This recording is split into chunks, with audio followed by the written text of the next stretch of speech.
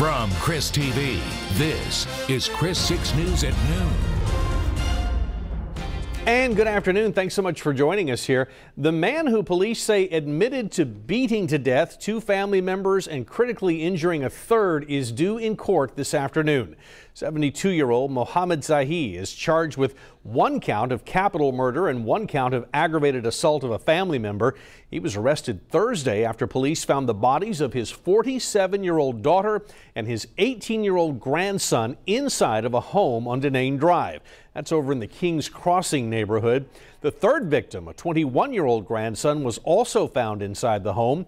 Zahi's told police that he had beaten them all with a stick, but so far no motive has been given. Zahi's bond is set at $2,750,000.